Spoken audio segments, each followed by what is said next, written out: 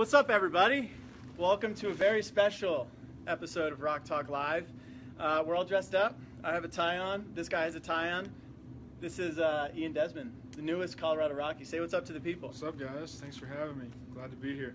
All right, so we were able to secure a couple minutes of Ian's time today, and we have 3 different phones today to reach as many of you guys as we can. So we have Facebook on this one, Periscope, Twitter over here, and Instagram Live for the very first time at the top.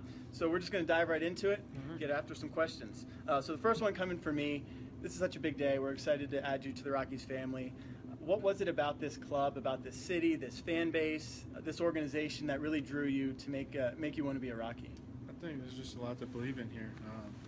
An unbelievable group of young talent, mixed with some really good veteran guys.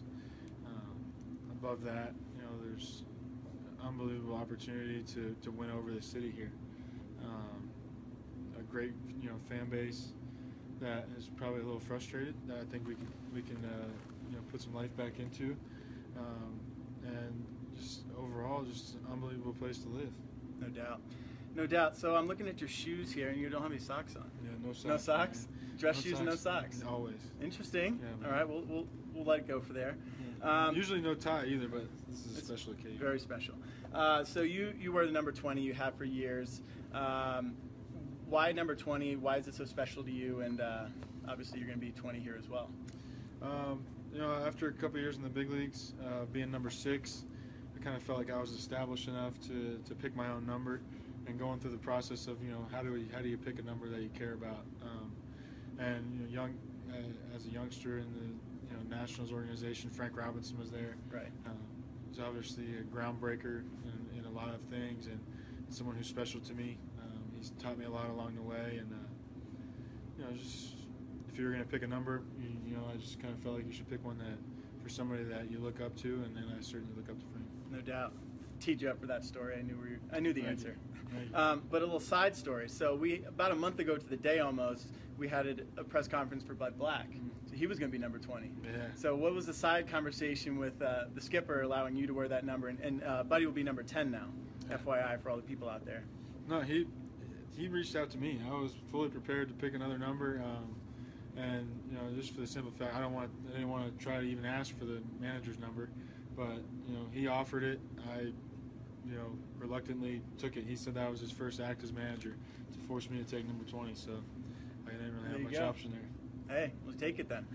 One thing you talked about a little bit today, a couple different times, was your brother-in-law, Josh Renicky. He was a Rocky, had some really good seasons, 2011, 2012. So he's married to your sister, Nikki. Talk about some of the advice he gave you along the way, just touching base with him. What did he say about this city, this club, and how influential was he in your decision to become a Rocky? To be honest, they loved their time here. Always spoke very highly of everyone here, the organization, the city. But through this process, this off season specifically, this is something that the organization and I wanted to work. We wanted it to work out. So we both parties did a really good job of keeping it under wraps. So for sure. Josh didn't find out that I signed here until everyone else found out that I signed here. So it was we kind of had a hat on it, but we don't need to be convinced. We love it here. We're excited to see what the future has here, and there's really nothing that anybody could have said that would have changed our minds. Exactly. Anybody who follows you on social media or keeps up with the things that you do, neurofibromatosis, #EndNF is a huge cause for you and your family. Right. If you could just explain to people what neurofibromatosis is, why that's so important to you, and ways that they can get involved and make a difference with this. Yeah. So, a few years back, I had just started a Twitter account. Didn't really know what was going on Twitter. I still don't know, and that's my job. I've actually followed some of your tweets. You're pretty funny on there. Thank you. But I can retire now, everybody. So I'm a young kid named Ethan Brown, who's a close friend of mine now, was looking for some prayers on Unashamed Athletes. It's a Christian Twitter handle, and I didn't know what to do, so I just hit him back and said, hey, I'll be praying for you, buddy. We ended up talking. Come to find out, he had neurofibromatosis. At the time, I had no idea what that was. I think a lot of people don't really know what it is, but it's way more common than what we think. it's a genetic disorder that just attacks your body, and without going too deep, it's incurable. They don't have, it's a mystery. They don't have a cure for it, and it's something that me, along with a lot of fans that support me, are trying to make an impact. The Children's Tumor Foundation, and that's something that I will be a part of here. And Absolutely. I hope that all you guys will research it, follow along, and be a part of it and making a difference in that community. We're happy to support you in whatever way that we can. So I'm excited to work with you with that kind of thing as well. So you have more important things to do, but we're going to end with some fun questions here at the end. So you're from Sarasota. You still live there, right? Mm-hmm. In the off season. So the Flying Walindas, do you know who they are?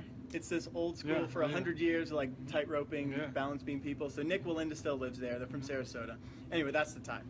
So I want to know, which of these would you find the most terrifying, the last thing you'd want to do? Okay. Tightrope walking, knowing that if you fell, you wouldn't die. Skydiving or bungee jumping? Do I get to know that I wouldn't die on the other two? Yeah, exactly. You're going to live regardless. But well, I mean, sign me up for any of them. Really? Tightrope walking would probably be the most thrilling, I guess you would say. That'd be crazy. Yeah. All right, we'll take that. Tightrope walker. It's probably in your contract that you can't do that, so we won't. Maybe when you retire 10 years We might from have now. time to get that adjusted. All right, we'll see. All right, so Nick Walinda, if you're looking, find this guy. We'll do a little tight roping without our lives in danger, though. All right, so we're approaching the holiday season. I want to go back through the last 3 holidays that we've had, October, November, and upcoming here in December. What Halloween costume did you wear this year? I didn't dress up. Never been much of a Halloween guy, but I was there supporting my kids. Okay. Not much of a Halloween. All right. So Thanksgiving is the November holiday. What is the best part of a Thanksgiving meal, traditional Thanksgiving meal? The dark meat. Me too. Yeah, man, I love A little drumstick? Yeah. All right, I'm the same. All right, we are in December now, of course. So the first question is, what's your favorite Christmas movie? So you have Elf, I would consider Home Alone. Home Alone. I'll say Home Alone. I'm a terrible movie guy. We don't watch movies. We can't. None of us in my family can really sit still for more than 2 hours. So watching movies. Especially those 3 cute little kids you have. What's your favorite kid show that you watch with your kids? TV. Ooh, that's tough. I'm a cartoon guy. So, we got PJ Masks. I like the Bernstein Bears. Yeah, that's good. Good lessons to be learned in that one. Yeah, really good. Yeah. Doc McStuffins, kind of hit a little skid there, but Doc was, I was down with Doc. My kids are the same age, so we're speaking the same language. The Flugels, I think it's called. Flugels are pretty cool. I mean, I could watch any of them. No movies, just a lot of kids. I don't like Caillou. Oh, Caillou's a whiny little. Yeah, oh, man, me and Caillou got beef. That guy's the worst. We actually banned our kids from watching Caillou because they started repeating the whininess, and I'm like, stop whining, stop whining. That was quite a tangent. Yeah. Last one. As a kid, what's the most memorable or not famous, but most memorable Christmas present that you had? And it's something that you opened up on Christmas morning, or a gift that you've given that you saw your kids. Oh my goodness, that's so cool. Anything that comes to mind when you opened it up on Christmas morning? I mean, the first one that came to mind, I'll say, is a trampoline. Me and my brothers and sisters wanted a trampoline so bad, and we didn't get it. The parents did like the hide it outside type deal. Yeah. Like we were all like disappointed, and then all of a sudden they said, "Hey, come outside. We got something to show you." There's a big, huge trampoline out there, and we all jumped for hours. That's where you get your ups, athleticism. You do Yes, flips on that thing. Yeah. All right, cool.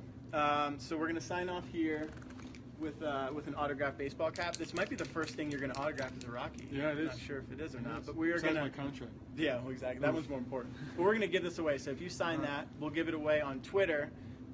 Because Twitter is best for rules and all that stuff, whatever. So we'll give this away on Twitter over the next couple days. The very first autographed item from Ian Desmond.